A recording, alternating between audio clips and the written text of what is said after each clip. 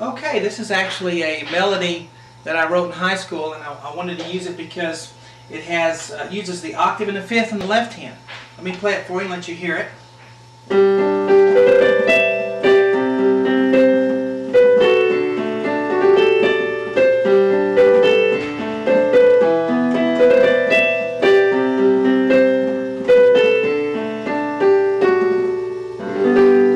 Okay, so we're using the octave and the fifth in the left hand, and that's by no accident. This is, that is used quite a bit in piano music, like I've been saying.